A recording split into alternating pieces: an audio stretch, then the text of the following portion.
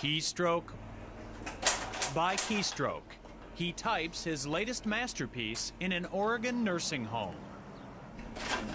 But Paul Smith is not an author, he's an artist.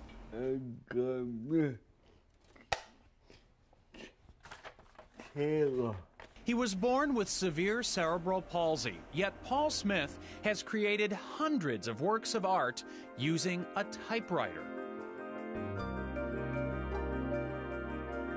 You give me a typewriter, I can't even type 12 words a minute looking at my hands, okay? There's no way that I could come up with a picture like that.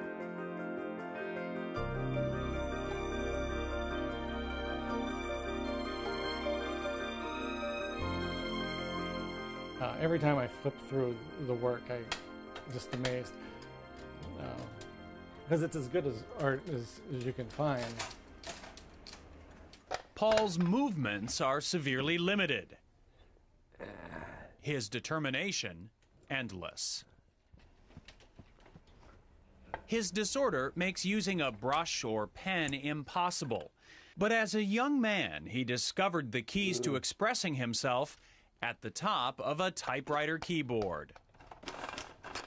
Using just 10 of the symbol keys, he taught himself to paint. Look closely and you can see how Paul typed pound signs to create the facial detail on his Mona Lisa. Here, the @ symbol doubles for desk drawer knobs in this scene of his childhood bedroom. Note the typewriter prominently displayed.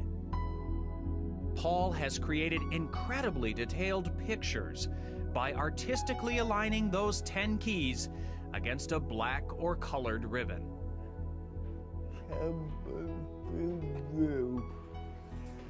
His joy in life is finding ways to be creative. I think he sees that that's part of why he's on Earth, why we're on Earth. Well, I think the dog now has a tail. When someone says, "I could never do that," Paul answers, "Oh, I can." Places Paul's lived or visited are the inspiration for much of his art, some of which lines the hallway of Rosehaven Nursing Center. There's a lot of memories on this wall. Let's see, that's the ship you went to Bermuda on. My whole family goes. His family now is the staff and residents of Rosehaven, where he has lived since 1967. Hey, Paul. How are you doing today? Are you still working on that dog? Hi, sweetie. How you doing? He's such a terrific person. He's such a humble man, a real gentle soul. She's really nice. Oh, thanks, Paul. It's easy to be nice.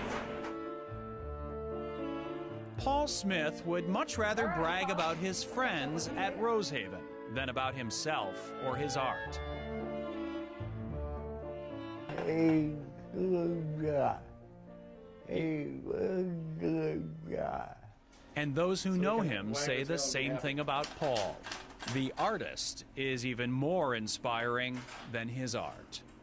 It's wonderful to watch him work, and it's wonderful to enjoy his art, but not as good as enjoying him. Deeply religious, Paul says his artistic ability is a gift from God. His faith and something else keeps him going. Your finger. And with that finger, for as long as he is able, this extraordinary man will continue creating his extraordinary art, one keystroke at a time.